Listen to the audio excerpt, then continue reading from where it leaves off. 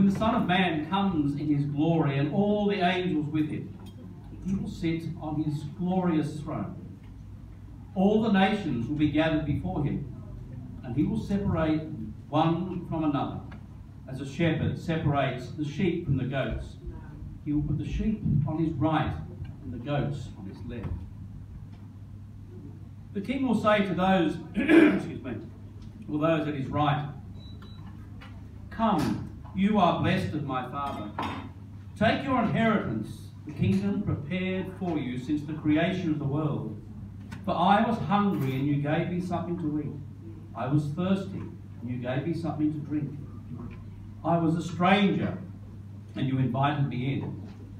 I needed clothes, and you clothed me. I was sick, and you looked after me.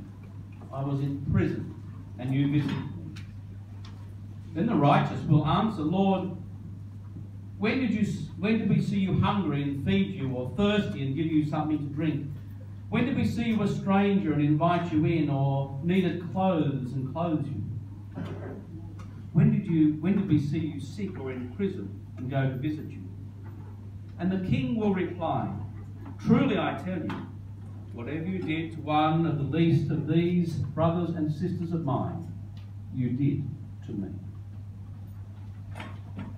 Here ends the reading.